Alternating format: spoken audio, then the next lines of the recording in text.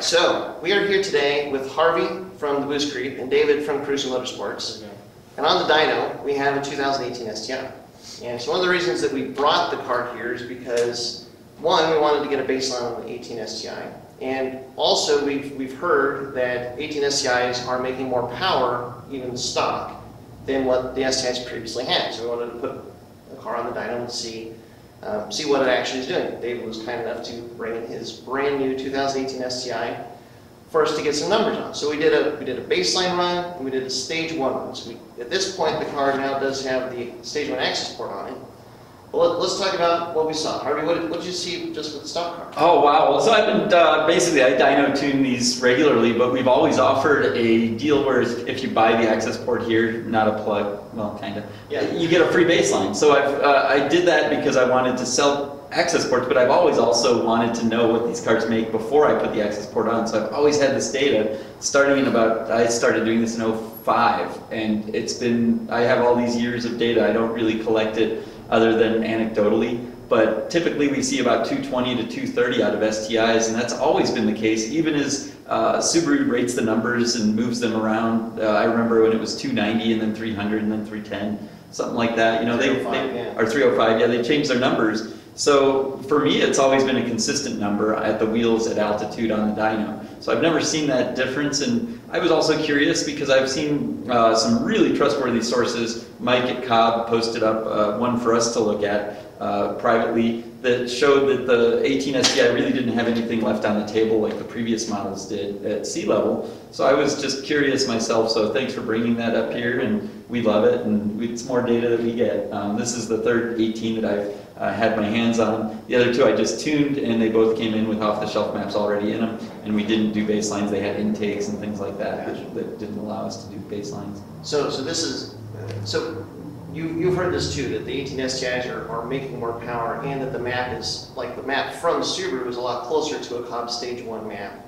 Yeah. Than maybe the previous STIs. Yeah, that's true, and I'd agree with that based especially on what we're seeing today. What I saw today was the leanest stock STI I've ever seen, which is about 11.2, 11.5 to 1 AFR. Usually they're in the mid-10s, and that's usually where Cobb leaves it from my experience. Also, the most interesting thing I saw today is that this car on the stock mapping was losing maybe only 1 horsepower per pull, but it was losing power per pull, and there was this signature here where it actually drops. The first pull actually did better, and it dropped pretty drastically, but these represent sort of the second and third pull, which are very close to each other, so it's really what the car wants. And we can see that it wants to pull out timing up there. It's lean up there. It's probably a little out of a tune. So this is the dip in the torque at about, was it about 6,000 RPMs, 57? Yeah, about 58. Or no, about 54, I'm sorry. So that's different. The good news is when we put the Cobb map on it, it actually picked up power with each pull. So the Cobb off-the-shelf map was actually able to not only not pull timing out in distress, but even though we did the stock pulls first, so there's more and more heat with each pull that we can't get rid of without, we're using fans, but there's definitely going to be a little more heat each time.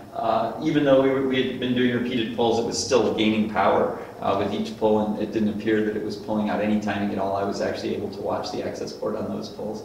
So one of the first things we saw was that wide open throttle, especially in the upper RPM range, it was richer at the tailpipe than it was with the stock map. Yeah, it was. They richened it up a bit. It's in the 10.5 range is what I saw. Yeah, so maybe Subaru's being really aggressive to try and get out everything that they can with the stock mapping, but they're just being a little bit, they're not aggressive enough with the fueling. So they're just sure. a little bit too much. Yeah, that may be the case. I'd have to see more cars. I mean, this could just be a fluky car as well, so I'd hate to make a final determination off just the one car. We can keep moving with more of these, hopefully. Right. Well, and the other thing that we saw with the Stage 1 map is that even though peak power-wise there wasn't really any gains or significant gains, but torque-wise so there was a lot of gains with torque, and in the lower RPM range there was a lot of gains in the mid-range. Yeah. So yeah, I'd agree with that. So I think not only is there gains, but you can see through the smoothness, it's a way better calibration than what you come in with, and that makes me feel better about the safety of the car. Just knowing that cars that are happy on the dyno typically don't have choppy curves that are bouncing around like that. So. Right. Yeah. So it's more consistent, more mid-range power, and it's actually a little bit richer and wide open throttle, so maybe a better tune. Yeah. Yeah, I'd agree with that. Yeah. Cool. And I don't give other tuners props too often. Yeah. No, I do. But. Yeah. Well, and it's it's a good starting point, and we've got more planned for this car, so we'll probably get back and maybe get another chance to take another look with some more miles on the car.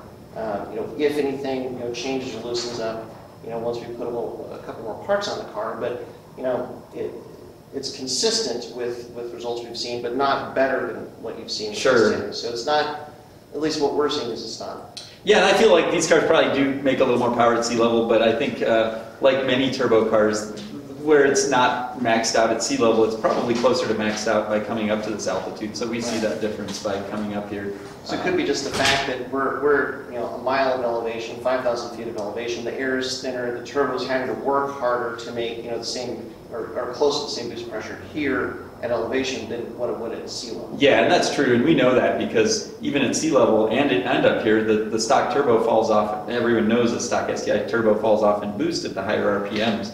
So by moving it to a higher altitude, that's only more stress on the compressor and on the efficiency of the turbocharger. What was on the Sport Sharp map? How much boost was it making? 17 pounds is the most I saw. Yeah. So 17 pounds on the stock turbo at this elevation. Yeah, it's appropriate for a nice safe tune. I'll sometimes go as high as 18 if it's cars are individual. So some cars, if we're pushing hard on a warm day and it likes 18 and it makes better power at 18, I'll do it. Some cars actually max out at 16 and stay the same at 17 and 18. And those cars, why go there if it doesn't add anything to it? So some of the cars I'll actually back down lower than what I even think is correct. So that's the beauty of having a dynamometer that can measure things, is that sometimes I know I could probably give anyone a great tune in my sleep, but individual cars are going to be different enough that it's nice to custom tailor those tunes for those cars. So hopefully, as time goes on, you'll see more 18s. You'll kind of get more chances to get a sense for is this consistent with the other cars or not? Yeah. But it makes sense, like what we're seeing with fueling, that at sea level, it probably is making 20 horsepower more because it is an aggressive map. Yeah. But up here, just at altitude, maybe yeah, maybe it's 91 as well. Maybe it makes more on the 93, and on 91 it's a lot less happy, which is I see that a lot more in modern times, for sure, with more modern engines.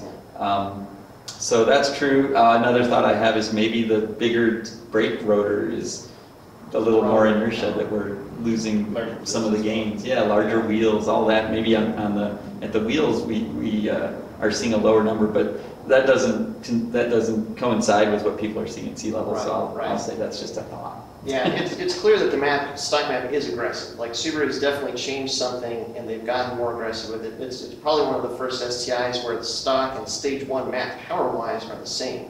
Yeah. Usually there's a decent amount of power, like 15, maybe even 20 horsepower. We did see 8 at the end, and perhaps if we had kept going with the stock one, since it's lowering itself, it would have gone lower. And if we had kept doing pulls on this one, it's picking up about a horsepower or 2 per pull. Sure.